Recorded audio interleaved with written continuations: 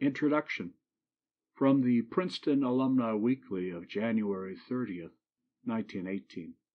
It is now 7 weeks since the dispatches from Paris reported that Stuart Walcott was attacked by 3 German airplanes and brought down behind the German lines, after he himself had brought down a German plane in his first combat on December 12, 1917, and that it was feared he had been killed. But even now, after the lapse of nearly 2 months, it is not definitely known whether his fall proved fatal, or whether the earnest hope of his friends that he is still alive may be realized. The reports are conflicting. A cable message of January 7 said that in Germany it was reported that S. Walcott had been killed by a fall on December 12 near Saint-Supple. But Dr. Walcott received a letter on January 19 which holds out some hope that the fall was not fatal and that his son may be a prisoner in Germany. This letter, dated September 17th, is from a young aviator named Lochran, who was Stuart Walcott's roommate at the flying station. He gives this report of what was told to him by an observer and pilot who saw the combat. On the 12th of December at 11:30 a.m., there were 5 pilots to go out on high patrol, including Stuart and myself, but I was prevented from going because of a wrenched ankle. Stuart and the other pilots left here at 11:40 a.m. for high patrol, which means they are to fly above the 1,000 meters. 2 of the pilots had to return because of motor trouble, leaving 1 pilot whom Stuart was following. At 12:50 a.m., they ran across a German biplace machine. The French pilot attacked first, but had to withdraw because of trouble with his machine gun. He reports that the Spad, Stuart Walcott's machine, that had been following him, he last saw 1,000 meters above him, or the German. Also that the German had gone back over his lines. The infantry and artillery observers report the French pilot's attack in combat, and that 6 minutes later the German returned over our lines, and that the Spad that was seen flying at a very high altitude came down and attacked the German, and succeeded in bringing him down in flames.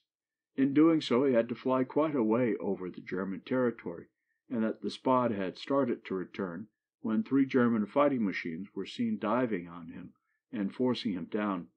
The Spad was last seen doing a nosedive perpendicular behind their lines. That is all the information I have received up to date. This is what makes all the boys think that Stuart is alive. A nosedive perpendicular is used very often in combat, but is very dangerous, as it is very difficult for one to come out of and yet have their motor running. That reason might force him to land. Also, there was very little chance for him to get away from them by flying, as they were above, and the only sensible thing to do was to land. And as we were only 3 days in this sector, the French think that he might have been mixed up as to the direction for home, or that he was slightly wounded and could not turn his machine toward the French lines. I've tried every possible way to get information about Stuart. I've sent the numbers of his motor and machine to Major S. Unintelligible, who is trying to trace it through the Red Cross service. One of the French pilots of this escadrille, who is a very good friend of your boy, shot down a German biplane on 13th of December. The machine fell behind our lines. The pilot was dead before reaching the ground, but the observer was only slightly wounded.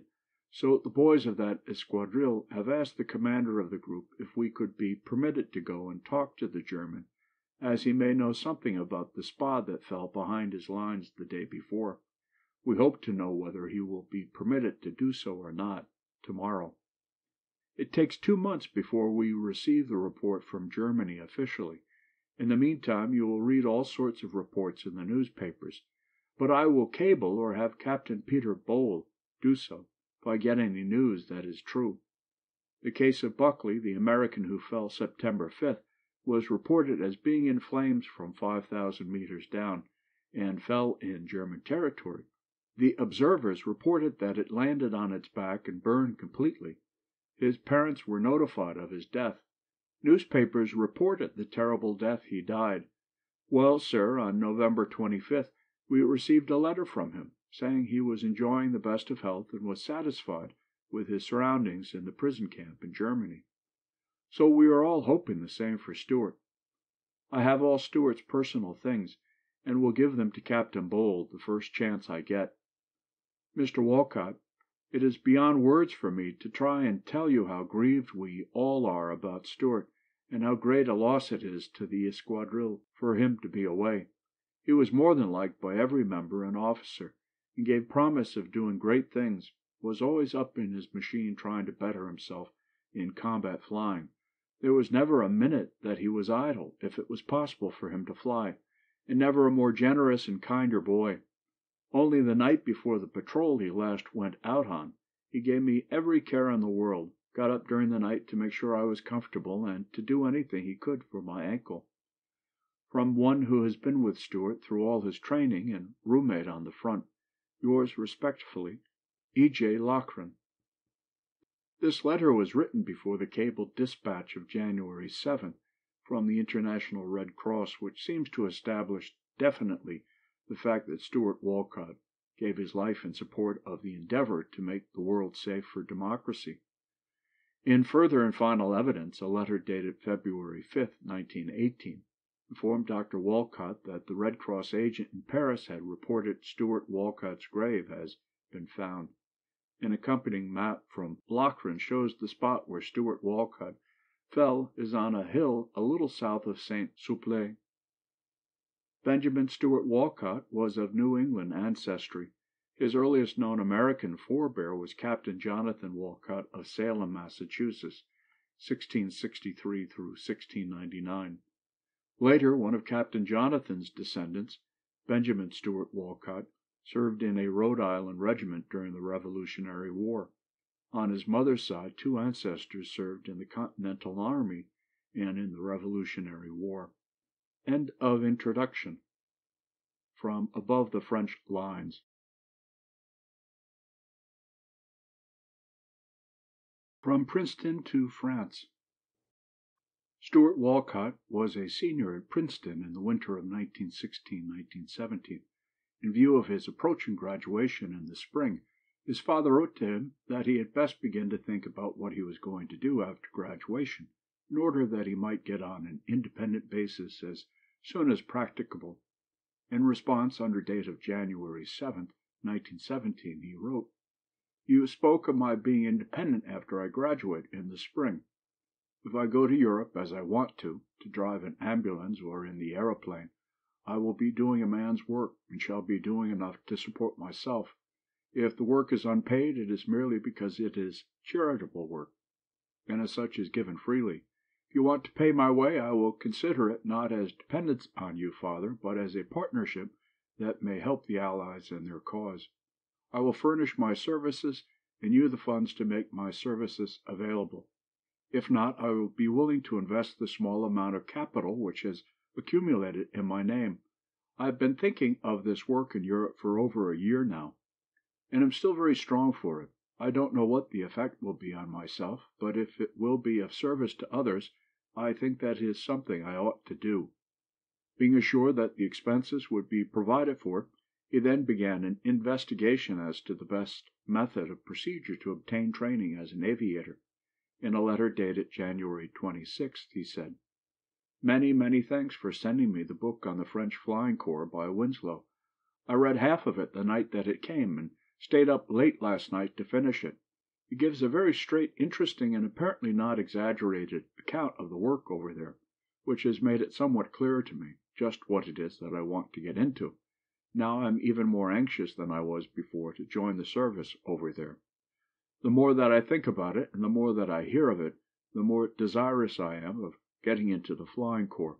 If a man like Winslow, with a wife and daughter dependent on him, is willing to take the risk involved, I see no reason why I should not. You mentioned the ambulance service in your last note. I've thought of that quite a little, and would definitely prefer the aviation.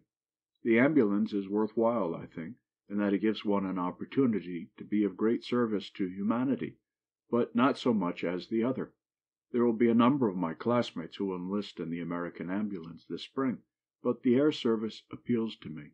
He then made arrangements with the American representatives of the Lafayette Escadrille to go to France on the completion of his college year. On January 29th he wrote, I will get a physical examination in a few days. In regard to getting the training over here first, I do not think it would be worth while. The instruction over there would be first-hand, bright, for a definite purpose, and on the whole superior to what I could get here. I could also be picking up the language and the hang of the country at the same time. On February 24th he received word that his papers presented with his application for admittance to the Franco-American Flying Corps assured him on their face of a welcome when he presented himself in Paris. He was informed that if he utilized his spare time in availing himself of any and every opportunity to familiarize himself with flying, it would shorten his stay in the student aviator school in France. On March 26 he wrote, "I haven't been able to find out anything definite about the school at Mineola. As yet no change has been announced to my knowledge in reference to hastening up the course in event of the coming war. Over 100 men have left college, Princeton, already to start training for the Mosquito fleet, and the rest of them are drilling every afternoon. What do you think of the advisability of stopping college and going to some aviation school? Considering that it takes several months to become at all useful as an aviator, and that war is practically inevitable now, I think it would be wise to get started right away." And again, on April the 3rd, I saw in the morning paper that the American flyers in France would be transferred to American registry immediately after the declaration of war. When you next see General Squire, I wish you would sound him on the probability of a force being sent to France to learn to fly according to French methods. This is the one thing above all others that I want to get into. If there is any chance of that, I do not want to get involved in anything else. It is quite certain that seniors who leave college now to go into military work will receive their degrees. I would not object to losing the work, as it is not my present intention to keep on with theoretical chemistry, and that is what I am devoting my time to this spring. From the standpoint of education alone, I think that my time could be more profitably spent in the study of aviation." Leave was granted by the university, and on April 6 Stuart Walcott was appointed a special assistant to Mr. Sidney D. Waldron, inspector of aeroplanes and aeroplane motors, signal service at large. He immediately reported to Mr. Waldron and worked with him through April. May 1st he went to Newport News, Virginia. May 2nd he reported, "My first trip up was this afternoon with Victor Karlstrom. We were out 16 minutes and climbed 3,500 feet. It was all very simple getting up there, a little wind and noise and some bumps and pockets in the air, a glorious view of the harbor. Then we started to come down. First I saw the earth directly below, through the plains on the left. Then the horizon made a sudden wild lurch, and Newport News appeared directly below on my right.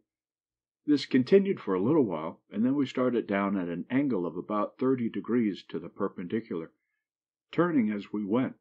I later learned that Karlstrom had executed a few steep banks or sharp turns, and then spiraled down.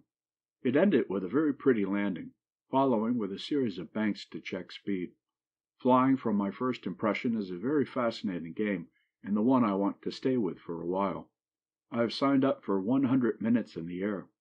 While this 100 minutes will not make me a flyer by any means, I think it is well worth the while in that it gives me a little element of certainty in going abroad. I will know, if all goes well, that I am not unable to fly." The next day he wrote, "2 flights this morning, 25 minutes in toto. The greatest sport I ever had. Wonderful work. I did most of the work after we got up a safe distance." Having obtained a certificate of 100 minutes flight and passed the necessary physical examinations, he left for France, arriving at Bordeaux May 31st, and soon reported at Havre for training. End of Section 1, From Princeton to France.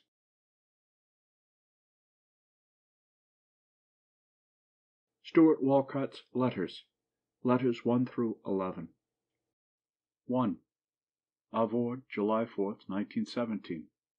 Dear H., my work here is going well, although slowly. Those in my class ought to get out by October if nothing goes wrong.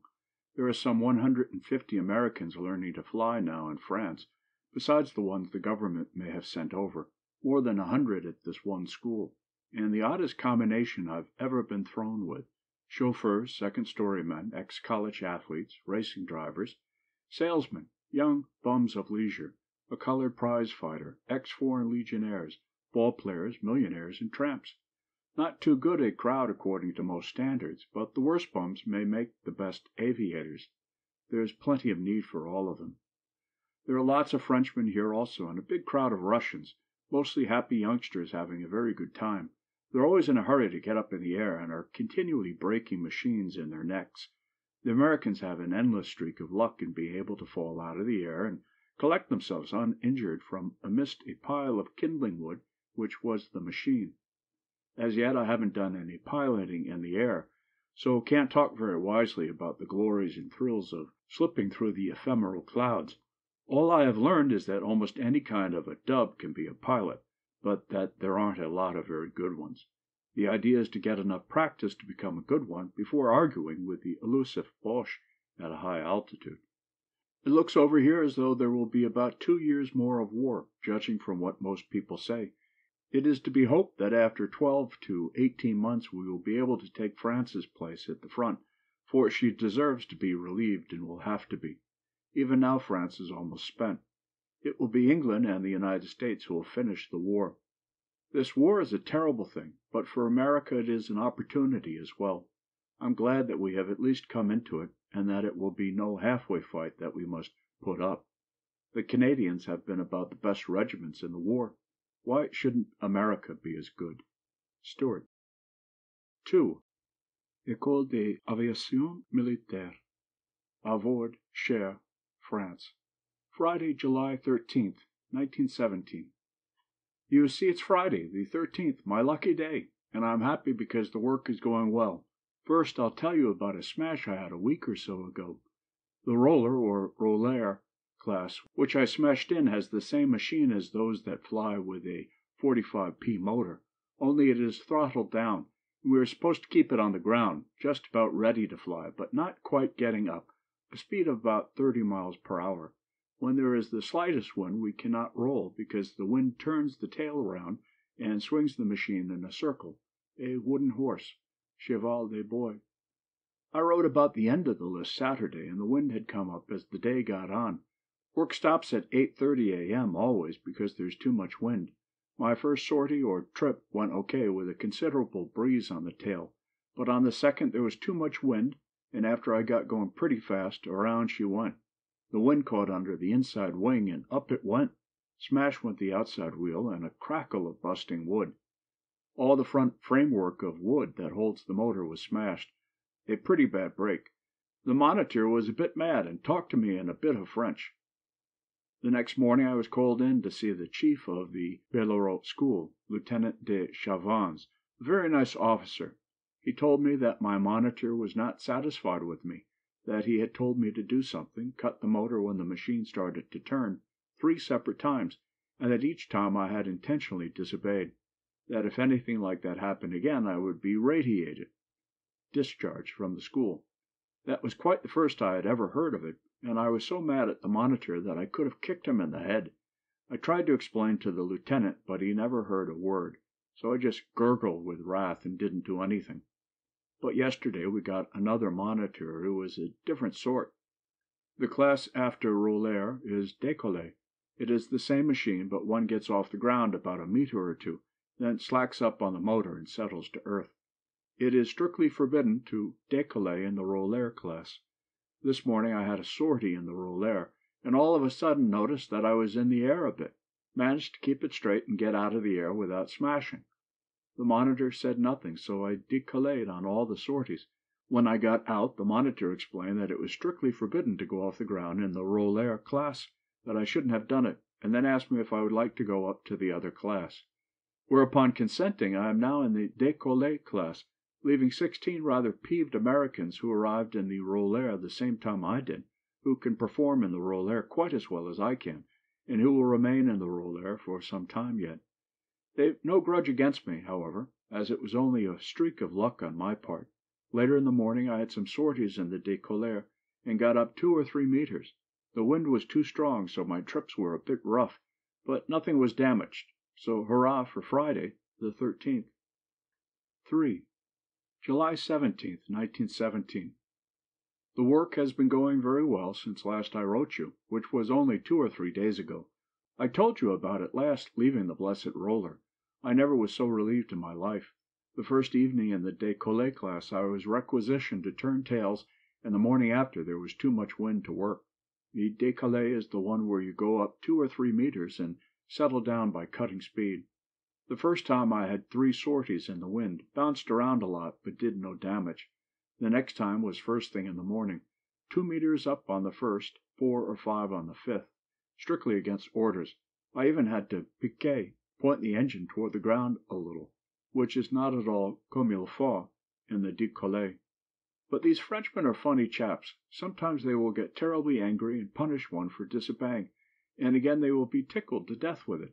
If I had smashed while doing more than I was told to, there would have been a lot of trouble.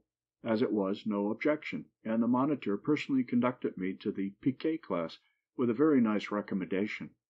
Now, there are 2 piquet classes, one with a piste about a quarter of a mile long, in which one is supposed to do little more than décoller, get up about 5 meters, and piquer un tout petit peu, hardly at all. After comes the advanced piquet with a much longer piste, on which one can get up to 100 meters, 300 feet. On my first sortie in the piquet I was told to roll on the ground all the way, so, continuing my policy, did a low décollé. Next I was supposed to do a 2-meter décollé, so went up 10 and piqueted. Had 10 sorties in the class one morning, getting as high as I could, about 20 meters, and went to the advanced piquet last night. 4 sorties there last night with a machine with a poor motor, so didn't get up over 100 feet. And this morning I did my first real aviating. There was a bit of wind blowing, so the monitor, Mr. Moses, only let a lieutenant and me go up, as we had gone better than the others last night. First it was a bit rainy and always bumpy as the deuce, air puffs in pockets which required the entire corrective force of the wing warp and rudder to overcome. My last sortie was decidedly active. The wind had developed into a bit of a breeze, which is to a baileron like a rough sea to a rowboat. 2 or 3 times I got a puff that tipped the machine way over, put the controls over as far as I could, and waited. Seemed a minute before she straightened. The trouble was that the machine was climbing and therefore not going very fast. If I had piqued, it would have corrected quicker. I had no trouble at all in making the landing. Hopping out of the machine, I saw the head monitor rushing over to Mr. Moses on the double, shouting volubly in French and berating him severely. I gathered that he had been watching my maneuvers, expecting something to fall every instant, and that he strenuously objected to Moses letting me go up. Work stopped there for the morning, and it was very fully explained to me what the trouble was. If I have some sorties there tonight, I go to Tour de Piste, flying field, in the morning. I may be on Newport in 2 weeks. I'm now beginning to see the advantages of the baileron training. There is a great deal of preliminary work on or near the ground. In all other aviation training, such as at Newport News, 90% of the work is in making landings, in piqueting down, redressing at the proper moment, and making gradual connections with the earth. I haven't made a really bad landing yet, and the reason is that I have been in a machine so much on and near the ground that I have sort of developed a sense or feel of it, and almost automatically redress accordingly, and settle easily. Also, I can tell pretty closely what is flying speed because of the work on the rollers. It's the same way with all the other students, only I know it now from my own experience. And this morning I began to realize that my 100 minutes at Newport News was invaluable. I not only found out some of the tricks of a master hand, Karlstrom, but also developed a bit of confidence in the air and air sense, without which I would have gotten into trouble this morning. My bumpy ride this morning is absolutely invaluable. I'll probably never have so much trouble in the air again, because a fast machine or even a baileron with a good motor would hardly have noticed these puffs. It was a bit risky, I guess, or the head monitor would not have been worried, but now that it's over, I know a lot more. 4. Dear Blank, you have certainly developed into a wonderful correspondent. Honest to goodness, a letter you started my way about a month ago is quite the most satisfactory and amusing thing I've received since I've been over here. Based on practically no material, yet it was alive with interest, every line. There's nothing like a finishing school education. If I thought you could knit, I would immediately appoint you as my marraine, godmother. for it's quite possible for one person to have more than one soldier, and I am but a soldier of the second class in the French army. As I understand it, the chief duty of a marin is to write letters. You've started that in good style, and to knit wool scarves, which the devoted soldier hands to a French peasant woman to unravel and make a pair of socks out of. Many Yale boys have wandered in upon us of late, Alan Winslow, Wally Winter, George Mosley, and others, also Chester Bassett, late of Washington and Harvard University, who I believe has the good fortune to be acquainted with you, a very recommendable young man. They tell me that Cord Meyer is aviating at some camp nearby, but not having any machines, they have had to spend their time touring the country in a high-powered motor. Had a long and gossipy letter from Pat the other day, containing details of many weddings and engagements, even unto young blank blank. All my classmates are doing the same stunt. How about being original and waiting until the war is over and seeing who of the competitors are left? I quite expect to be, but it's luck I'm trusting to. There's a lot of war left in the nations of Europe. One can never tell. I may come home on permission in a French uniform with a wing on my collar. When the American air service is a little further along, it may be that we will be taken over from the French army. I finished up in one division of the school the other day and passed to another for brevet, the test for a military aviator. I sort of have the impression that I wrote you a few weeks ago about it, but not being sure, run the risk of repetition, which, if any, I hope you will excuse. This epistle is being written out at the piste, flying field, waiting for the wind to drop enough to fly, and with me seated amidst a bunch of Russians. So if there are any superfluous iskis or ovages in this, you will understand why. The Russians are great flyers. In fact, they know so much about it that they never listen to their monitors, and as a result break more machines than all the other pupils combined. A month ago, 5 of them went to the next school for acrobacy, and in a week every one of them had killed himself. I pulled a bit of the same Russian stuff in the spiral class of the Bellerots. All the work is solo, never a flight double command, so one has to get instructions on the ground and follow them in the air. I used my head and senses in performing my first spiral, instead of shutting my eyes, doing what I had been told and trusting to God. The result was that I made one more turn than I expected to, and that being quite perpendicular, not at all comme il faut, in a Blériot. Why something did not break has been the wonder of the Blériot school, but nothing did, and we got down all right. Another time I planted a cuckoo on her nose, which is not at all encouraged by the monitors. 'Tis quite a trick to balance a monoplane on its nose on the ground, but I did it. Quite vertical she lay, with me in the middle, struggling with the safety belt, and wondering which way it was going to fall. My final appearance in the Blériot school was likewise spectacular. The left wing hit a hole in the air, which the right one didn't. Naturally things tipped. Then they wouldn't straighten, and the one thing to do was to dive to the low side. I did, but forgot to shut off the motor. A very steep and fast spiral resulted, in which I lost 500 feet in a half turn in about 2 seconds, I think, all with the motor going to beat the cars. I must have been traveling at many hundreds of miles an hour. Once again nothing broke, but it was no fault of mine that it didn't. Sincerely, Stuart. 5. August 25th, 1917. I started from my altitude test 3 days ago.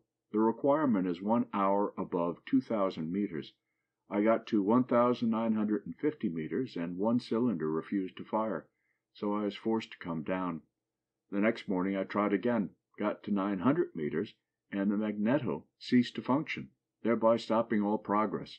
I glided toward home, but didn't have quite the height to make the piste, so had to land in a nearby field, just dodging a potato patch. A flock of curious sheep came around and carefully examined the machine, getting considerably mixed up in the wires of the open-tail construction, and leaving considerable wool thereon. When the mechanics eventually got the motor going, I started off.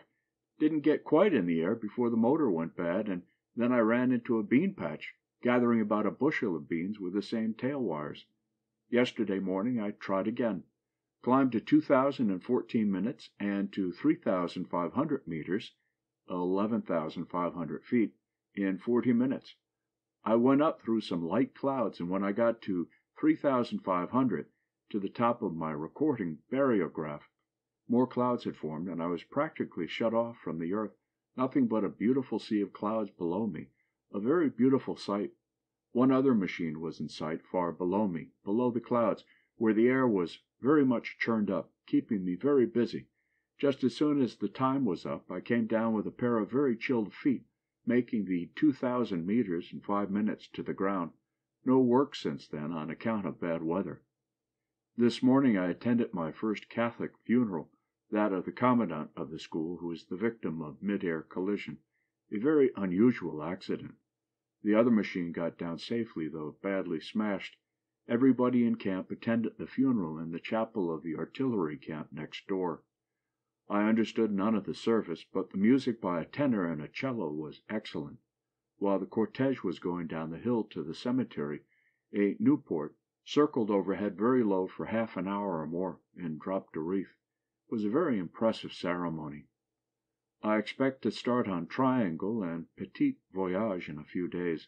When they are done, I will be breveted flyer in the French army. Then comes Perfection work and acrobacy, so it will be quite a while yet for me.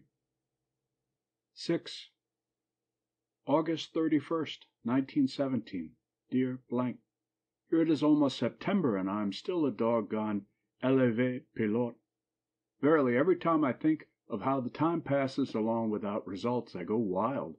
My complaint is caused by the west wind, which has blown about 25 days during the month of August, and seems likely to continue well on into September.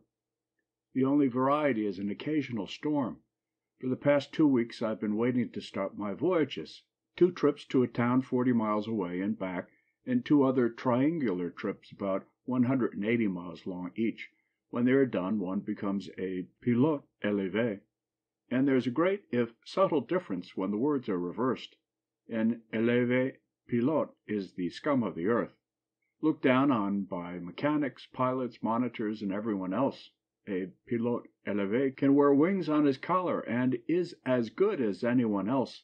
He is permitted to fly in rough weather, to take chances, and is not in so much danger of getting radiated if he gets in trouble.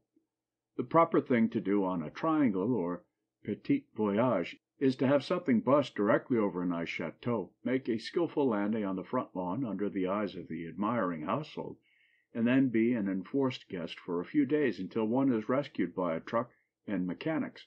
One has to be very careful where the panne de moteur catches him, lest he have to make his landing in a lake or on a forest, which is apt to be a bit awkward. One chap, an American, has been out on a triangle for 2 weeks, staying at some country place, and there are 4 others at another school near a big town waiting for weather to return. Reports give us to believe that they are having a much better time there than we are here. Between here and the point for the petit voyage, a little bit off the route, is the big future American aviation camp, and also an artillery camp. There are quite a bunch of fellows there, Quentin Roosevelt, Cordmeyer, etc., I think. Every American that has left on his voyages in the last month has stopped there against all orders, and been bawled out by the monitor. One has to keep a recording barometer or altimeter machine, a barograph, during the voyages, which indicates all stops. One chap came back home the other day with a barometer record showing beyond the shadow of a doubt that he had made a stop of about 15 minutes en route. The monitor saw it and said, "Allors, all you Americans stop off there. I don't like it."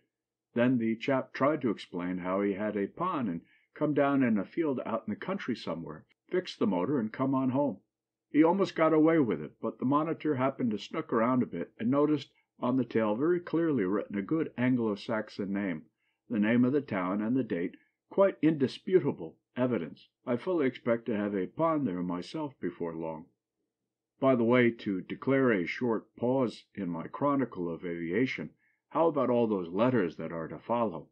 If you try to tell me how good you are to your Belgian soldier, I refuse to believe a word until you treat me in the same way. And I also refuse to accept anyone as a marraine. Isn't that what you call these fairy godmother persons one is supposed to correspond with during the war and marry afterward? How inconsiderate some of them are! to take 3 or 4 soldiers, just assuming that not more than one will survive. However, they may be wise to have more than one iron in the fire. But my parenthesis grows apace. I say I refuse a marraine until she approves her ability. But let me see again. Does said marraine have to be a complete stranger? It seems to me that is customary, and also usually they are of different nationalities. All of the foregoing weak line will be interpreted as a mere plea for that other letter. I've never made this absence makes the heart grow fonder stuff at all. Even blank has given me up. I remain to her only another of the forgotten conquests of the dead past. This odd person Bassett wandered in all dressed up like a patch of blue sky, and I just had to let you know he was here. With absolute confidence in each other's integrity, we put our loving messages side by side. By the way, he is a good scout, don't you think? I have gotten to like him immensely since he has been here. I never had a better time in my life than one evening in Paris with Chet. However quiet the party, he is the life of it. It must be that I take my weekly shave in cold, cold water with a dull, dull razor. Oh, happy thought! Tell the father and brothers hello from me. Also tell Blank to drop me a line of what he's doing and when he's coming over. Stuart. 7. September 1st, 1917.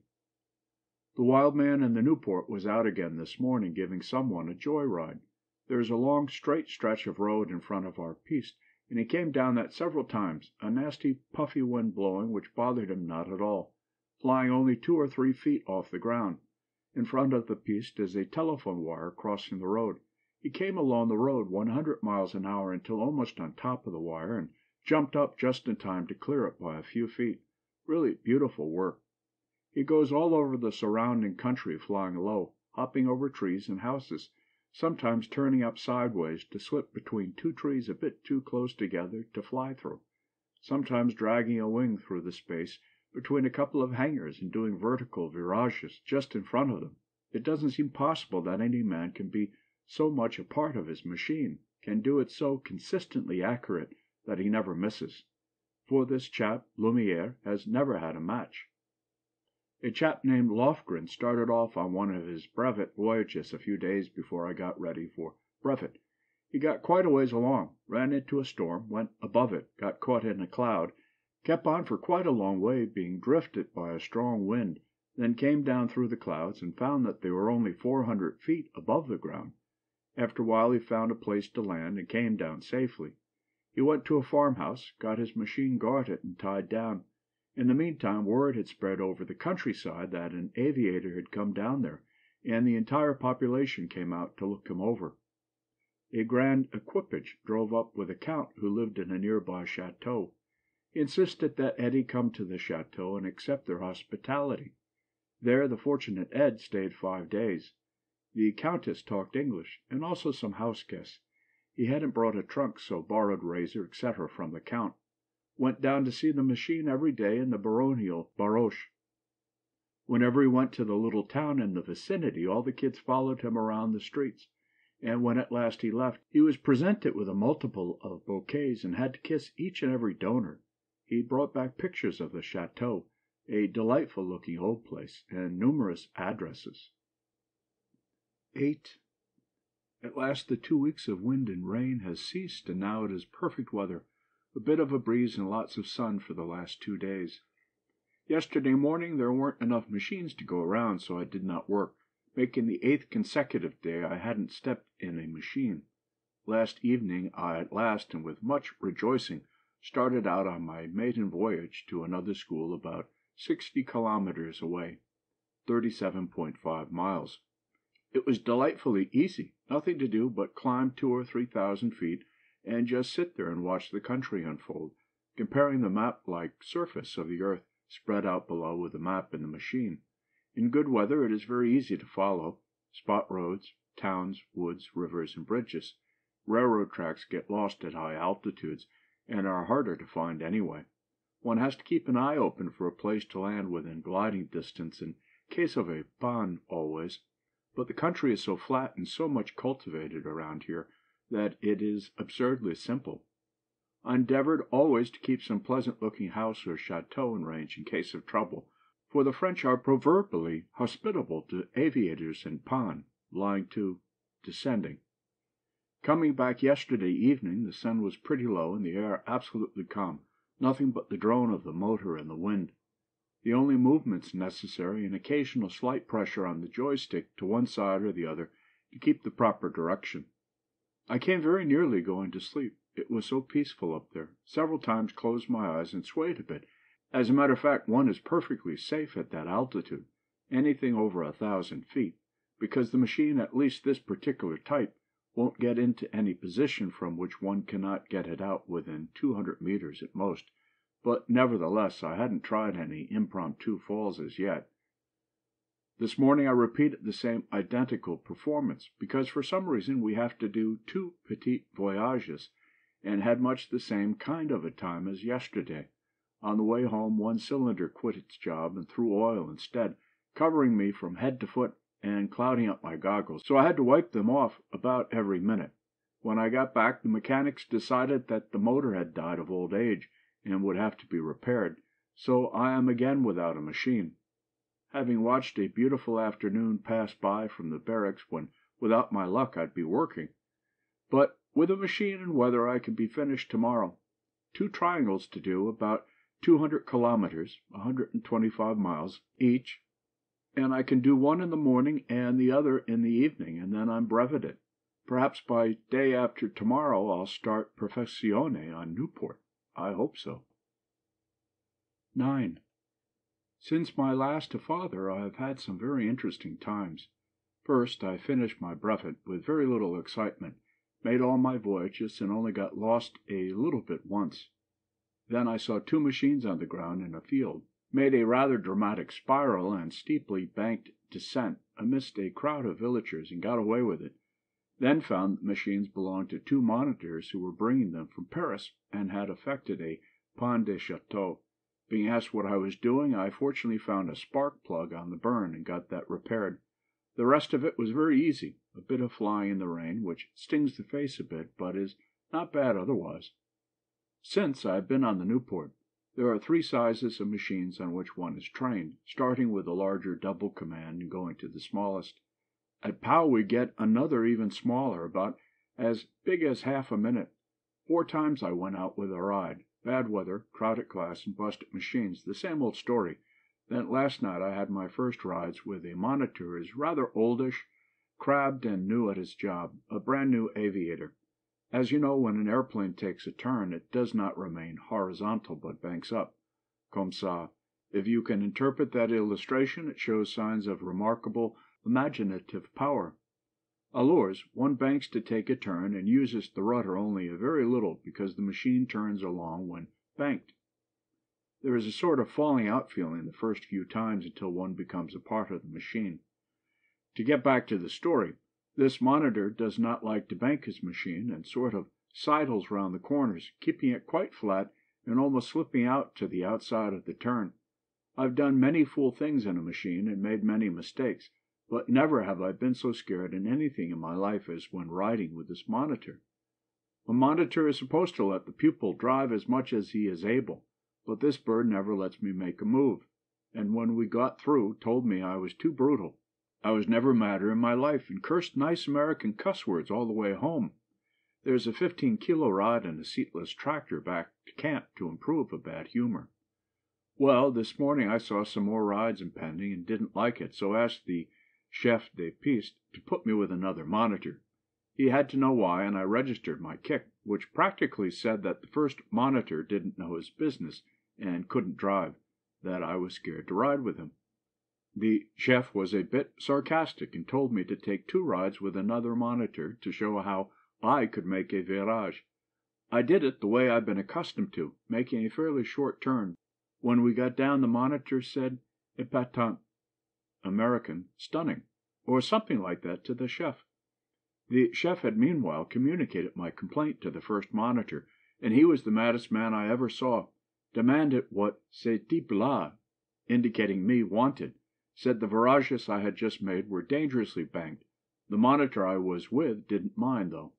Then all three started arguing at once at me, and I spelled all the French I knew. About that time I thought of what you had just told me in a letter about trusting in Latin, which advice and remarks I have come to agree with very much. My admiration for the French has waxed less daily. And here I realized that I had very successfully made a fool out of the man who was supposed to be my teacher, and he fully resented it. Then, of all things, the lieutenant, without further remarks, said I was to continue with my first monitor. My heart sank into my feet. I had visions of staying in that class without rides, or with only rides and fights, for months. I rode no more this morning, and what was my delight to find that this evening my bewhiskered pal had left on permission. I got another monitor, a fine one, who put his hands on the side of the machine and let me do everything with a bit of assistance on the landing, which is different from what I've been doing on the Caudron. 7 rides and a finish, the 23-meter tomorrow morning. It wasn't very good, but got by. 10. Things for me are going all right. Have made progress on the Newport since last I wrote, and will fly alone soon. As regards the U.S. Army, things are at a standstill until I get to Paris, which will be a week or so. I hope to go to the front in a French escadrille and in an American uniform. Some say it can be done, some that it cannot. It sounds so sensible that I am afraid there must be some regulation against it. 11. September 27th, 1917. Since last I wrote a regular letter, considerable has taken place. First, I am now at Pau, having finished up Avoord. Have sent postcards to father right along to keep track of movements. After brevet was over, I did not take the customary permission of 48 hours, but went straight to work on Newport. D.C. Double command. One cannot learn a great deal riding with an instructor, only about enough to keep from smashing and landing, because one never knows when the instructor is messing with the controls, when it's one's self.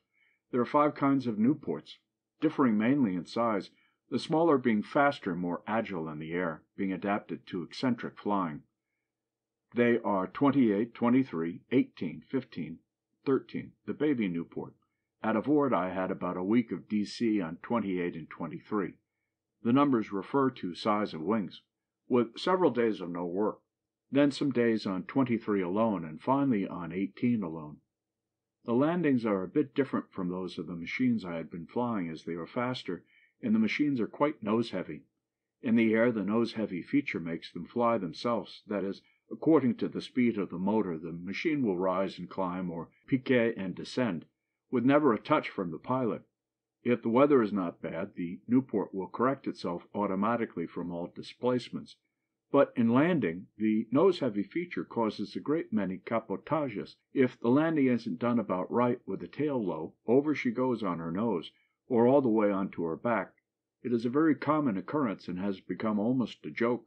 When a pupil capotes, everybody kids him. No one hurries over to see if he is hurt. Not at all. He climbs out from under, usually cursing, and in 10 minutes the truck is out to salvage the wreck. It is astounding the way smashes are taken as a matter of course. Yesterday one chap in landing hit another machine, demolishing both but not touching either pilot, being worth some $15,000 or $25,000, but no one seemed to worry. It's very much a matter of course. The monitor was a little peeved because he will be short of machines for a few days, but that was all. I've seen as many as 10 machines flat on their backs or with tails high in the air on one field at the same time. For myself, I haven't capoted or busted any wood since the Blériot days, but I'm knocking on the wooden table now. On several occasions it has been only luck that saved me, as I've made many rotten landings. Well, to get back to the diary, after finishing at Avoord, I waited around for 2 days to get papers fixed up, requested and obtained permission, and then decided not to use it, and left straight for Pau, after fond farewells to the friends I've been with for 3½ months. Looking back, I didn't have such a bad time at Avoord, after all, though I did get terribly tired of the living conditions. My trip to Pau I put down to experience. I discovered one schedule not to travel by in future. Leaving Avoord at 2:15, I got to Bourges at 2:45, and found that the train left at 7:29. Fortunately, there was another chap from the school on the train, Arthur Blumenthal, an old Princeton football star, whom I have gotten to know quite well, so we managed to waste the afternoon together. At 7:29 I started another half-hour's journey, at the end of which the timetable said that the train for Bordeaux left at 10:30. This is all p.m. At this town there were some American engineers, so I embraced the fellow countrymen in a strange land. Finished up a not very gay evening by attending the movies, a most odd institution. Clouds of tobacco smoke obscured the screen, and most of the action was around the bar at one side of the hall. Nobody was drunk, but nearly everyone was drinking and very gay. This was merely Saturday night in a small town of the provinces, not in gay Paris. At 10:15 I got in a first-class compartment and tried to find a comfortable position in which to sleep. At 2:15 a.m. I had mussed up my clothes considerably, lost my temper, and not slept a wink. Then we had to change again. The rest of the morning I sat opposite an American officer, a queer old fogey, and we tried to kid each other into thinking we were sleeping, with no success. Arrived at Bordeaux at 7 a.m. and found that the train for Pau left immediately, so I missed out on breakfast too. Oh, it was a hectic trip. My idea of a very unpleasant occupation is that of a traveling salesman in France. End of section 2.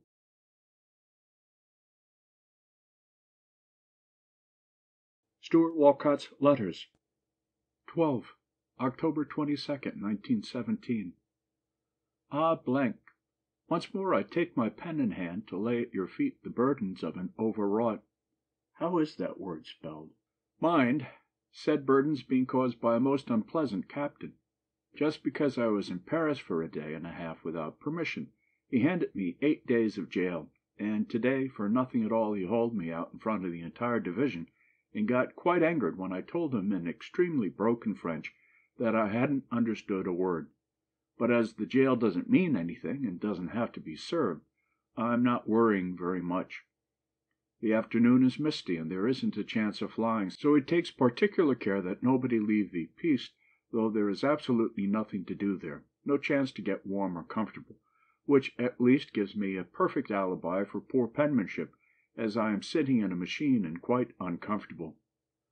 Thoughtless creature, so much like the rest of your sex, why did you not tell me where Albert was to be over here, or what he was going to do, or what service he was in, or at least that he was in France? I cleverly deduced the latter from your letter, but did not know where to find him. When I got your letter I was at Pau, not far from Bordeaux. Didn't I write you or postal card you from there? Afterward, at Paris, I talked to a few very dressed-up ensigns with wings on them somewhere. Walker's the only name I remember, and they told me that blank was near Bordeaux, and in the same group with himself, so if, etc., I might have gone to see the big boy. Yesterday I went to see Billy and another classmate in an artillery camp the other side of Paris. They are officers of the USA and live as such, which incites in me much envy, as I am still a mere corporal of France and treat it with no more than my due, not quite as much as I sometimes think. That was the expedition that brought the jail. Lots and lots of people are getting over here now. I've seen High Liger, Church, and Kelly Craig, who are about to become aviators somewhere. Porter Guest just became breveted, that is, a licensed pilot, and was considerably seen in Paris shortly after. No end of college friends are over here, and even an occasional American girl is seen in Paris. No friends as yet. Your letter I asked at Morgan Harry's about Miss Blank, and found that she is at the front in a hospital, so I can't very well find her in Paris. I'm sorry, as I would very much have liked to. What one might call permanent people are very nice to know in Paris. I don't know anything about the front yet, but if I'm near Miss Blank's hospital, we'll try to get acquainted. What you said about Blank and his going, I can pretty well appreciate. There isn't a thing in the world to worry us unmarried and very independent young men over here. If something happens to us, it will bother you all back home a great deal more than us. It's very, very true that women have the heaviest and worst part of war. I had to write a letter the other day to the mother of a pal over here who shot himself when out of his head. A fine pilot, and an exceptionally charming fellow. How I pity his poor mother. It's almost unbelievable the number of women one sees in black here in France. Thank God it can never become that bad at home, for the war will never get so close to us as it has to the French. I haven't the inspiration to compose an imaginative aeronautic thriller today about the experiences of a boy aviator. Since last writing, have finished Newport at Avoord, went to Pau and there did acrobacy, came here to Plessis Belleville and started Spad, now await assignment to an esquadrille which ought to come within a week. Haven't broken any wood since Bellerots days, but have been a bit more rational and done about average good work. The preliminary training is over. Combat training doesn't amount to anything till we get to the front. I'll be in a monoplace machine surely, so in my next you can expect to hear my details of combating the Boche at high altitude. I'm beginning to hear that it's nothing but a lot of routine work, few combats and pretty soon a frightful bore. I refuse to believe it, and hang on to romance for all I'm worth. Give my regards to a whole lot of people, and tell them I haven't quite given up all hope of a letter, though almost. My friends as a group are not very strong on letter writing. There are only a very few shining exceptions like yourself, and verily they do make of me the heart glad. But enough of this. 'Tis bootless, so I sign myself, thine as of yore, Stuart. 13. Escadrille Spa 84, Sector Postal 181, par ACM, Paris, November 1st, 1917. Well, I'm here, in sight of the front at last. To date I haven't been out there yet, and won't for a few days more, as they take lots of care of new pilots and don't feed them to the Boche right away. Probably day after tomorrow the lieutenant in command will take me out to show me around the lines, and after that I'll take my place in patrols with the others. The work is exclusively patrolling, establishing, as it were, a barrage against German machines and preventing, as far as possible, any incursions of the French lines. As the big attack is over, there is comparatively little activity. Sometimes one goes for a whole patrol without being fired on, and without seeing an enemy machine anywhere near the lines. During the 3 days I've been here, the group has accounted for several Boches without any losses whatever. Young Bridgman of the Lafayette Esquadrille had a bullet through his fuselage, just in front of his chest, but suffered no damage except from fright. There are several esquadrilles in the group, a groupe de combat it is called. All have spots which make it very nice. The Lafayette 124 is of our group and have adjoining barracks, which makes it very nice, I seem to repeat, for us lone Americans in French esquadrilles, for we drop in there far too often, and the first few nights I used the bed of the famous Bill Thaw's roommate, away on permission. Did I write you that one morning he brought in whiskey to wake me up, and my eye no sooner opened than my head was buried under the covers? Whiskey is a pet, a very large lion cub, which has unfortunately outgrown its utility as a pet, and was sent yesterday, with its running mate Soda, to the zoo at Paris to be a regular lion. They are a very odd crowd, the members of the Lafayette Esquadrille, a few very nice ones and a bunch of rather roughnecks. Their conversation is an eye-opener for a new arrival, mostly about Paris, permissions, and the Rue des Brais, but occasionally about work, and that is interesting. Nonchalant doesn't express it. When Bridgie got shot up, as mentioned above, they all kidded the life out of him, and when he got the Croix de Guerre, they had him almost in tears, just because he's the kiddable kind. But in talking about the work, for instance, Jim Hall, I peeked on him with full motor and got so darn close to him that when I wanted to open fire I was so scared of running into him that I had to yank out of the way, and so never fired a single shot. Or Loughberry just mentions in passing that he got another Boche this morning, but those blank observer people won't give him credit for it. He is 14 official now, and probably twice as many more never allowed him. Some days ago, during the attack, he had 7 fights in one day, brought down 6 of them, and got credit for 1, which must be discouraging. 14. November 5th, 1917.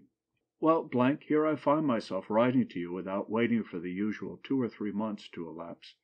Do you realize that it was over 5½ months ago that I left my native land? It doesn't seem near so long to me. Just at present I have about 13 hours a day to write, read the Washington Star and the New York Times, eat an occasional meal. We only get 2 over here, worse luck. Build fires in the stove and stroll for exercise. The rest of the time is devoted to sleep. A terribly hard life, that of an aviator on the Western Front. No appels, meaning roll calls, discipline, or inspections. Only if there should happen to be a good day, one might be wanted to fly a bit. So far, I have only been out here a week. We have had perfectly ideal aviators' weather. Nice low misty clouds about 300 or 400 feet up, which quite prevent aerial activity, and yet one is not bothered by mud or depressed by rain. In the morning, one awakes, pokes his head out the window, says, "What lo, more luck, a nice light brouillard," and he closes the window for a few hours more of sleep. Really, I've done more resting the past week than most people do in a lifetime. To get statistical, I finished up at Pau, from where I sent you a letter, n'est-ce pas? A month ago, and then spent 2 very unpleasant weeks at Belleville, near Paris, at the big depot for the front, waiting to be sent to an escadrille, with nothing to do but a little desultory flying, nurse the system, food, weather, lodging, discipline, etc.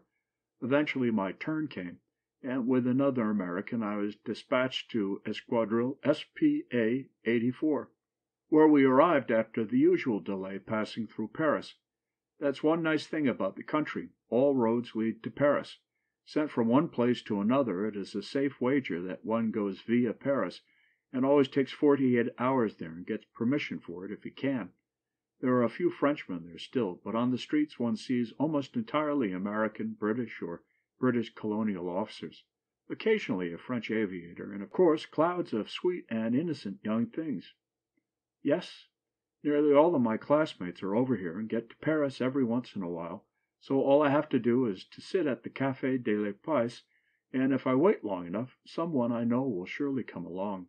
Well, to get back on the track, we eventually found ourselves members of Ledite Escadrille Spa 84, one escadrille of a groupe de chasse, which means that we will have patrolling work to do mainly, and not protection of observation or photo machines, which they tell me is fortunate. Also, we have good machines, the best there are, which might not have happened had we been sent to another type of escadrille. Purely good fortune. The much advertised Lafayette Escadrille, number 124, is a member of the same group, is located near us, and does the same work, which makes it much pleasanter for lone Americans. We use their stove and tea of an afternoon quite freely, as our quarters are new and not fixed up. But say, when we do get going, everybody will be in to see us. We'll have a cozy, beautifully wallpapered room clustering about a stove. The men of 124 are a rather good crowd, not much different from any crowd of Americans. A bit rough, but most of it affected because they're away from home.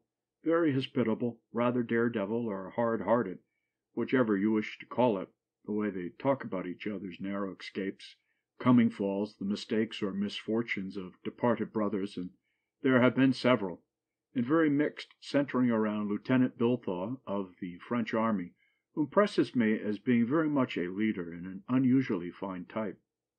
There's one tough nut from a Middle Western Siwash-like college, who was probably still ungraduated at 27, and a quiet, innocent-looking kid who seems to have just got out of prep school.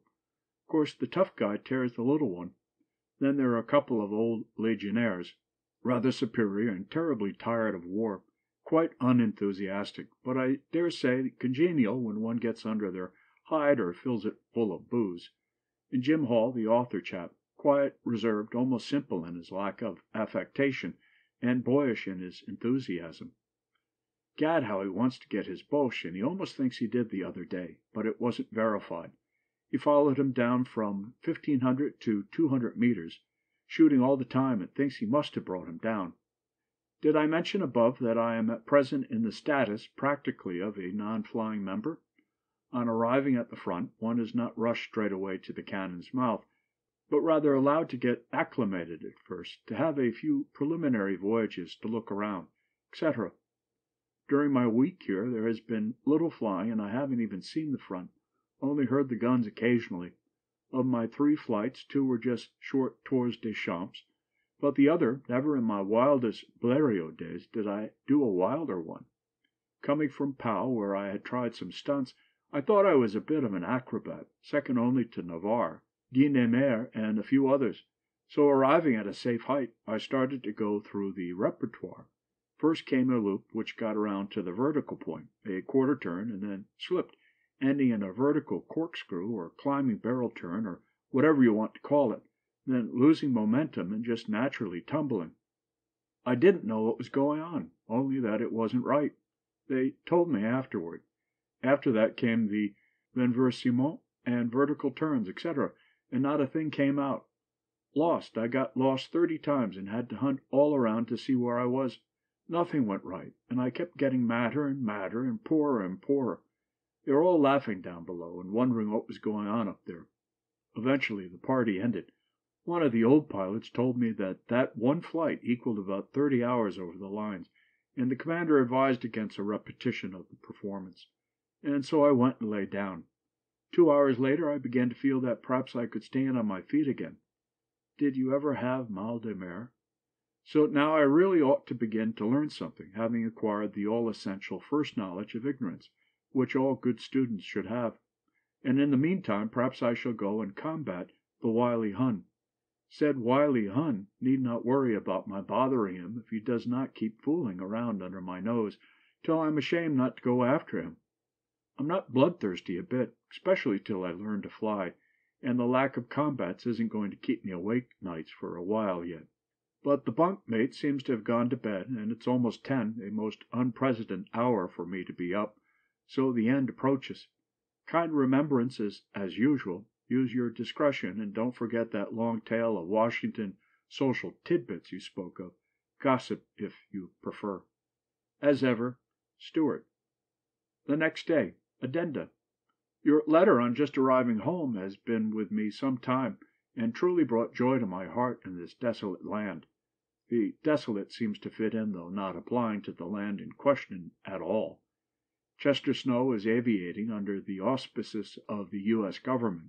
I last heard from him in a postal written on the last stop of the last triangle of his brevet, so he should be through training before much longer. The other Chester, Bassett, is still at Avoord, so I cannot deliver your note to him. Your other question referred to the army I'm in, and is easily answered by saying that the USA has as yet done nothing but talk about taking us over. Us now refers to upward of 200 Americans, I think, either in French escadrilles or well advanced in the French schools. Constantly all summer we have been going to be transferred in 2 weeks.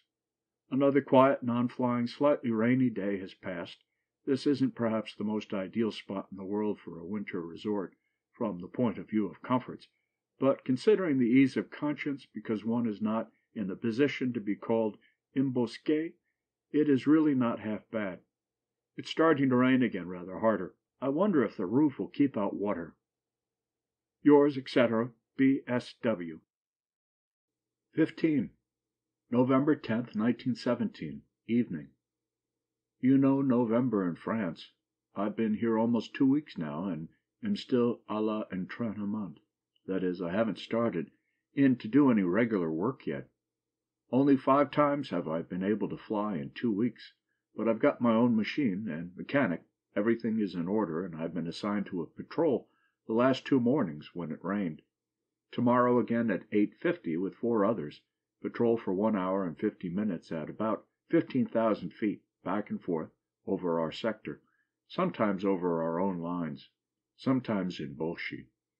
I'm getting very impatient to get started. In what few flights I've had, I've been working on acrobacy a bit, and am gradually learning a few simple things. Twice I stayed up a little too long, and had to lie down a few hours afterward, almost seasick. I like Spa 84 very much indeed. The Frenchmen there are much more regular fellows than most of those I've been with in the schools. Wertheimer, a sergeant, is a sort of informal and unadmitted chief of the sous-officiers. It is that he speaks English and has helped us a lot in getting started, etc. Very much of a gentleman he is, and understands a bit Anglo-Saxon customs and eccentricities, always gay and an indefatigable worker. We have all been arranging the one big room of our barracks, dining room, reading room, and probably eventually American bar.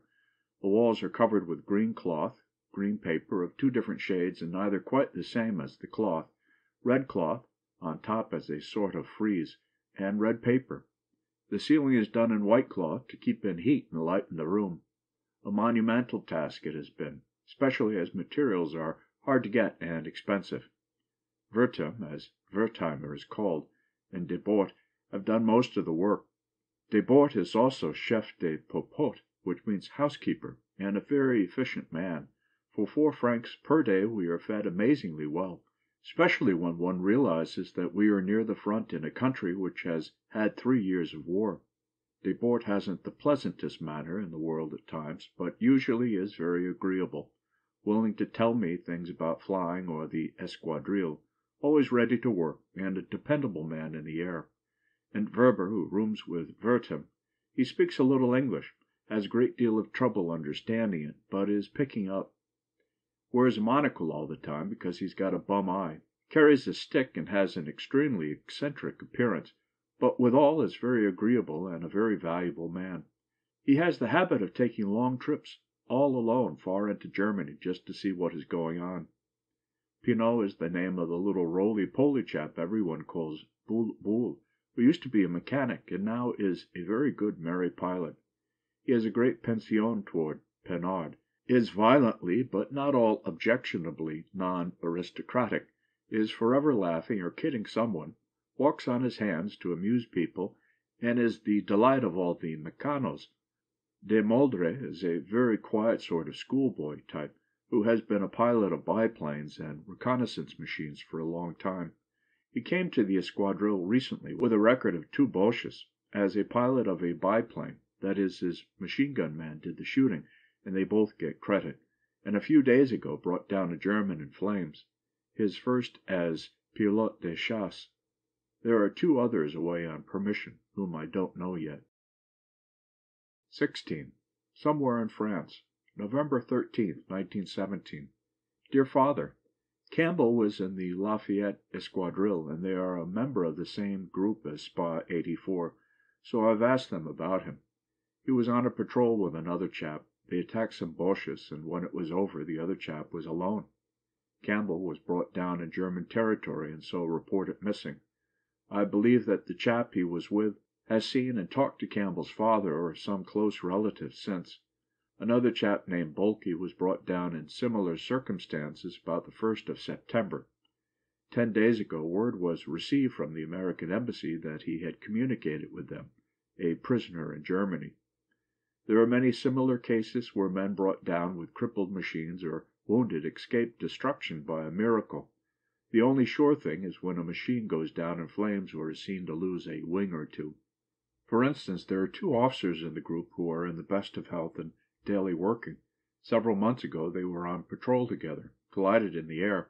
One cut the tail rigging completely off the other, and they separated, one without a tail and the other with various parts in a tail mixed among the cables and struts of one side of his machine.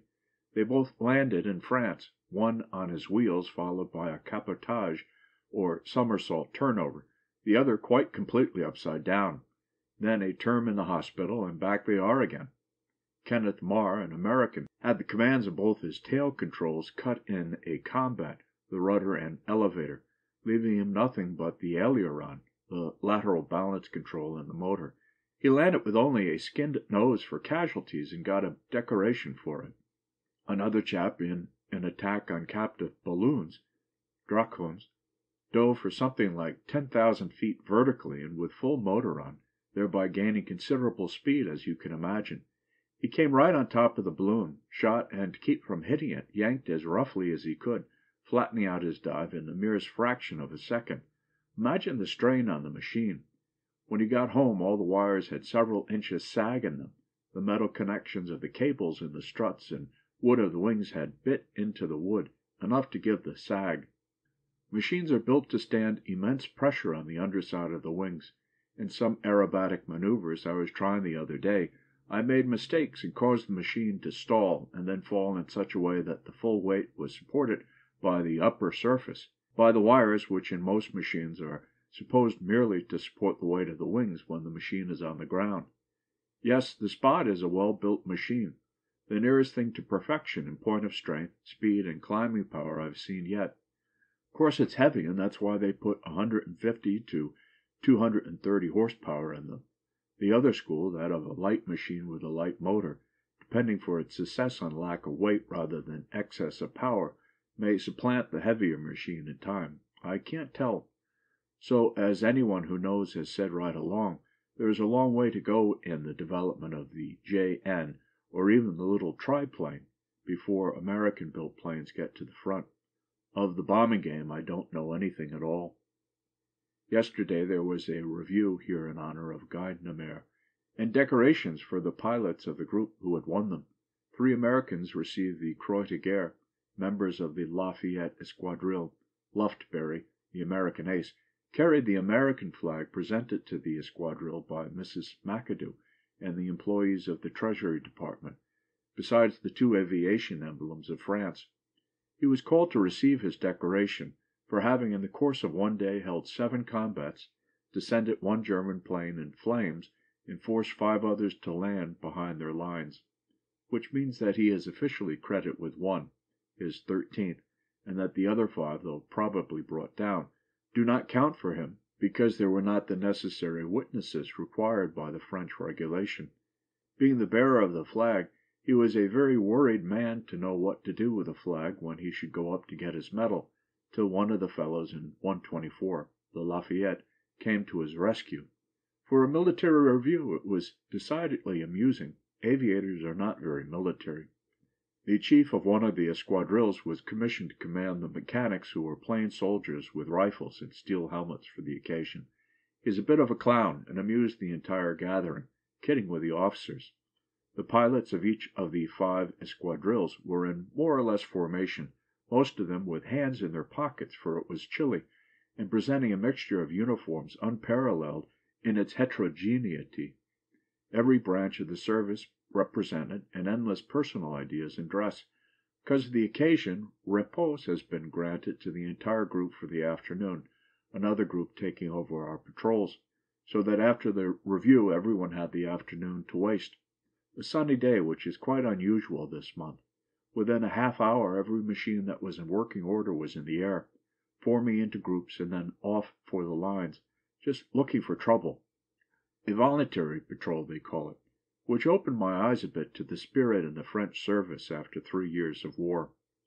Word from Paris that those Americans in the French service who have demanded the release to join the USA have obtained that release, which probably means that all we wait for now is the commissions.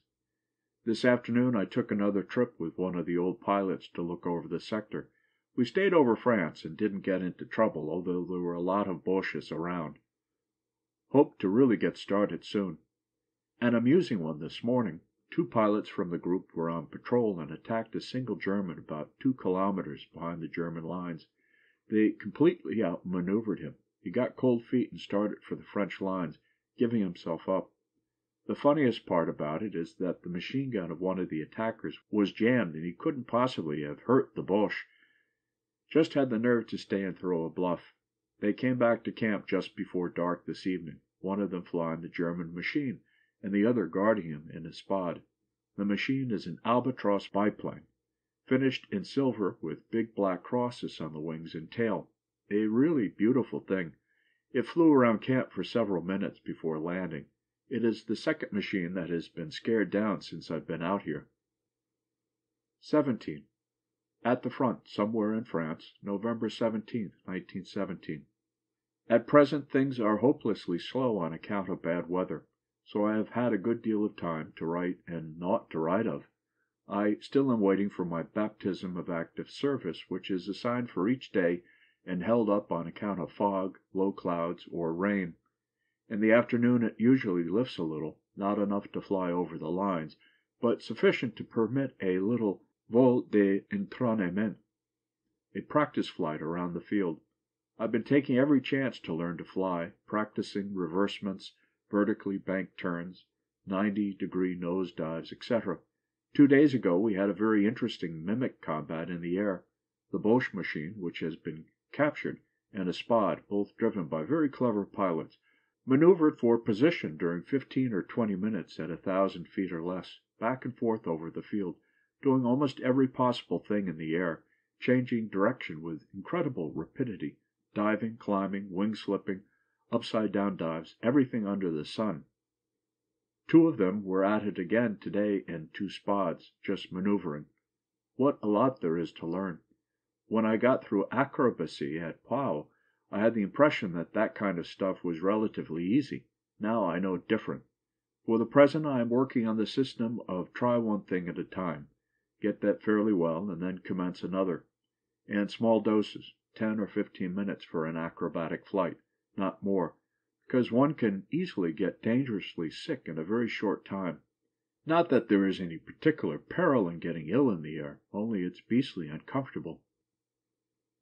18. At the front, somewhere in France, November 30th, 1917. The rumor at the Lafayette Escadrille this evening is that they have been at last transferred. Of course, they had similar rumors many times before. For myself, I am becoming rather indifferent, very well satisfied here, except for weather and getting what I came over here for. Father mentioned something about a monitor's job, after I had experience at the front. My present inclination is decidedly against the idea. There is no job in the world I like less to think of, and there are plenty of people who want to get comfortably settled in the rear, so let them, say I, and may they enjoy it. It is not a very pleasant job. As a retirement after a period of service at the front, it is another matter. Of all people I can think of, I have the smallest right to an embusqué job at present, so here I hope to stay. Whether I fly with an American or French uniform, I don't care very much at the present moment. I'd rather get a Boche than any commission in the army, but one cannot always tell about the future. Perhaps after a few good scares I'll be ready to jump at a monitor's job. 19. At the front, December 1st, 1917. I tried to give you all some idea of the strength of a Spad in a letter a while ago. At home people speak of a factor of safety, meaning the number of times stronger the machine is than is necessary for plain flying. The Spad is made so that a man can't bust it no matter what he does in the air. Dive as far and as fast as he can, and stop as brutally as he can. It stands the racket. Of course motors do stop, and if it happens over a mountain range, well, that's just hard luck. I've had a few patrols since last I wrote. One at a high height, 4,000 to 4,500 meters, considerably above the clouds which almost shut out the ground below. Wonderfully beautiful sight, but beastly cold, and a couple when the clouds were low and solid. The patrol stays at just the height of the clouds, hiding in them and slipping out again to look around.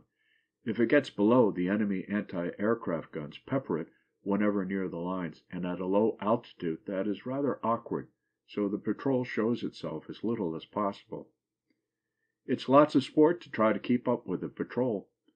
Be behind the chief of patrol, see him disappear, and then bump into a fog bank, a low-hanging cloud, and not see a darn thing, then dive down out of the cloud wondering whether the other guy is right beneath or not. Shoot out of the cloud and see him maybe 500 yards away going at right angles, then bank up and turn around fast and give her the gear, full speed to catch up, and so on. See a Boche regulating artillery fire, start to maneuver into range, and zip, he's out of sight in the clouds, and the next you see he is beating it far back of his lines. Not very dangerous this weather, but lots of fun. 20. December 3rd, 1917. Dear Blank, thanks for the merry wishes for the gay Xmas season, and I'll try to remember them when the day comes along. Sundays and holidays are not very much noticed here at the front, except that on Sunday the mechanics all get full of pinard and song and devilment. The pinard, meaning cheap red ink used by the French in place of drinking water, is of course responsible for the 2 latter. In the villages the entire male populations likewise drinks much wine, and everyone, man, woman, child, dog, and domestic animal, parades the streets, dressed up all like a picture book, applying mostly to women and children. Occasionally they cross the sidewalk, but the middle of the street is the place to walk. One Sunday I went to church, the first time since last Easter, I think, to attend the Mass given for the departed brethren of the Escadrille. The chapel is in a little town a few miles from our camp. Along in the Middle Ages, or anyway a long time ago, there was a beautiful cathedral there. Now the town is insignificantly small.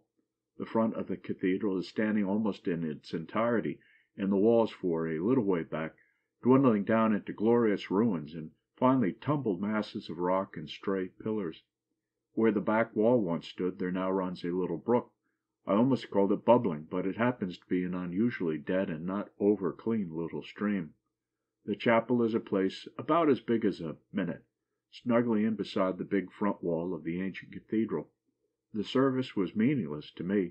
What wasn't Latin was French. I followed the fellow in front of me and didn't miss it once on the getting up and down. Fortunately, militares don't have to kneel, I suppose because they appreciate the fact that most of them wear breeches made by French tailors. But they fooled me once. What must have been the village belle, what a village, passed a little button bag affair and baby blue ribbon, and gathered up the shekels. I dropped mine in, and horror, here comes the young sister with an identical bag and asked for more, and I was unprepared and had to turn her down amidst my blushes. I thought she was working on the other side of the house, as we used to do at evening service, and to this day I don't know why they took up two collections, though it has been explained to me 3 times in French. Have had some very pleasant trips over the German border. Present, not 1914. Have watched a few Archies busting at a safe distance away, and seen some specks which were Boche planes, but I'm not ready to write a book yet. Yesterday morning we had the first sortie at 6:45 daylight. A solid bank of clouds over the camp here at 2,000 meters. The lines are parallel to a river and a few kilometers north. The edge of the cloud bank was over the river, sharp as if cut by a knife, and all Germany cloudless. We slipped out from under it and back on top just in time to see the sun get over the horizon, almost as far away as Reims, which we just cannot see. The river and canal were just silver ribbons on a black cloth, stretching for miles due east. Under us we could make out the ground on one side and the clouds on the other, and to the west the cloud bank continued to follow the lines, a gloriously beautiful panorama. The cloud bank stayed nearly the same 2 hours we were up. From a distance above or below, a cloud is just a big, soft, quiet cushion of cotton fluff, but near to it is a seething, irregular, tossing, furious jumble of mist. We saw a few Boches far from their lines.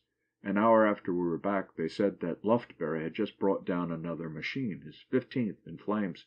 He was using a new machine, and the gun was not properly regulated. 7 balls were in each blade of his propeller. Yet it held together and brought him home. I was down at the Lafayette hangars, talking to Bill Thaw, and here comes the mighty man in a hurry from reporting his flight. With fire in his eye, he got to the old machine and off again for the lines. At noon he brought down another, which hasn't been officially homologué, but is none the less sure for that. Thaw brought down one this morning. They are doing well, these men of the American Escadrille. Still French, however, though shortly to be transferred, we hear. May your Xmas be a happy one, and the new year and those to follow bring you ever better fortune than the last one. Stuart. 21. Chalon-sur-Mar, December 8th, 1917. Dear Blank, I got the Sunday Star a few days ago, and there was that same picture and blank staring me in the face. A very nice write-up, I thought. What a bunch of bigwigs they did gather together. We packed up bag and baggage yesterday and flew off to a new place, and here we are waiting for the baggage to catch up. I have grave fears that there may be some fighting one of these days, and if so, I think it will be about time for me to get out of this war. Cheerio. Stuart. 22. Chalon-sur-Mar, December 8th, 1917. Yesterday we were awakened at 6 and told that we were going to move out, bag and baggage, at 2. So now, as new barracks were not ready, we came down here last night and have been seeing the sights of the town since. It is full of Americans, ambulances, doctors, YMCA workers, everything but fighting men, which I trust we'll see before long. Stuart. End of section 3.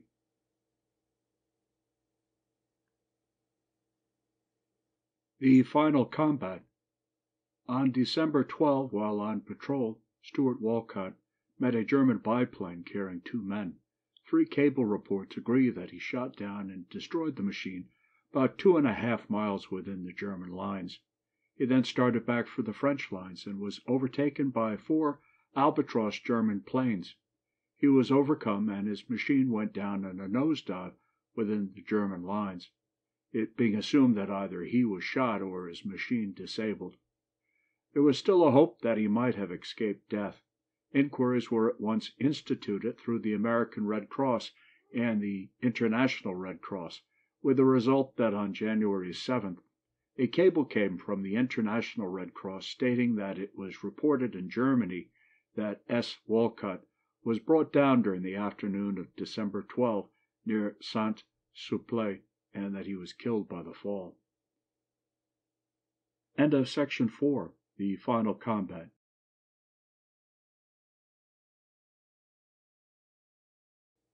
Stuart Walcott, a biographical note written by his father. Benjamin Stuart Walcott was sturdy and self-reliant as a boy, and very early developed strong personal initiative, good sense, and courage. I find in my notebook under an entry of July 6, 1905, a few days before Stuart's 9th birthday, that with him and his brother Sidney I measured a section of over 10,000 feet in thickness of rock with dip compass and rod in northern Montana, and that night we slept out on the Continental Divide after a sandwich apiece for supper. On July 16th, went up the Gordon Creek with Stuart and cut a few trees out of the trail. And on the next day, Stuart assisted me in collecting fossils from the Middle Cambrian rocks. In 1906, Stuart helped in gathering Cambrian fossils in central Montana, and in recognition of his effective work, one of the new species of shells was named after him, Micromitra paterina stuarti. He also assisted in British Columbia in geological work during the summer of 1907, and in 1908, when 12 years old, he was placed with one packer in charge of a pack train operating in what is now the Glacier Park, Montana, and in southern British Columbia. On this trip, one morning, I heard faint rifle shots, and upon overtaking the pack train found Stuart shooting away with a 22-gauge rifle at a grizzly bear, which was some distance down the slope below the trail. On reminding him of the danger, he said he wanted to drive the bear away to prevent a stampede of the animals. Both at home and in school, his actions were largely influenced by a determination first to know what was the right thing to do, and guided by this habit, when it looked as though the United States would enter the European War, he decided that it was his duty to take part in it. When the Lusitania was sunk, he felt strongly that the United States should take a positive stand in favor of the freedom of the seas, that the rights of Americans should be protected, even if it meant war, and he was ready to fight for it. In common with the majority of youth of America, he had the feeling that it was a patriotic duty and privilege to offer personal service to the nation when its ideals and motives were assailed by a foreign foe. He first offered his services to the Signal Corps and received a temporary assignment. Realizing that training as an expert aviator could be more quickly obtained in France than in this country, he went to France and enlisted in the French army, with the expectation of being transferred later to the American forces. This would have been done prior to his being shot down within the German lines on December 12th, had he not been awaiting action by the United States Aviation Service in France in examining and arranging for the transfer of the American aviators in the French army to the service of the United States. Throughout his life, the dominating thought was to be of positive service wherever he might be placed. At the same time, he was thoroughly a boy, and enjoyed a frolic and fun as much as any of his companions. He prepared for college at the Taft School, expecting to enter Yale, and passed the examinations for that university before he was 16. Upon further consideration, he selected Princeton, largely because of the preceptorial method of training, and was a senior when he decided to enter the service of his country. Stuart was an unusually well-balanced boy in youth. His moral convictions were sound, definite, and expressed by action rather than words. Charles D. Walcott. End of section 5. End of Above the French Lines by Stuart Walcott.